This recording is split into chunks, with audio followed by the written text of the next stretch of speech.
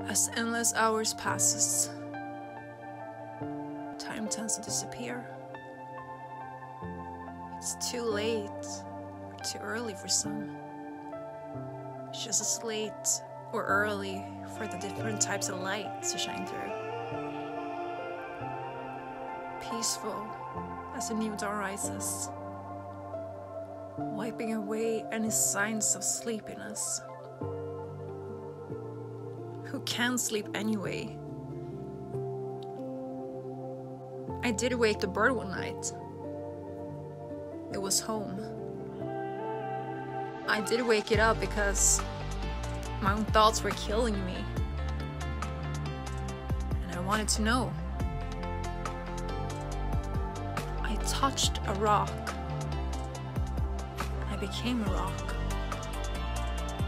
I became the last piece of a puzzle. It's a piece which doesn't seem to fit anywhere. The bird latched onto my wings and transcended them into a light.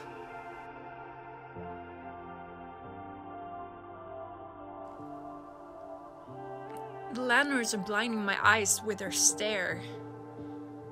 They are keeping a watch over the rocks, so far below the surface. There's no surface. But there, right below the surface, I can spot a lonely rock amongst the fish.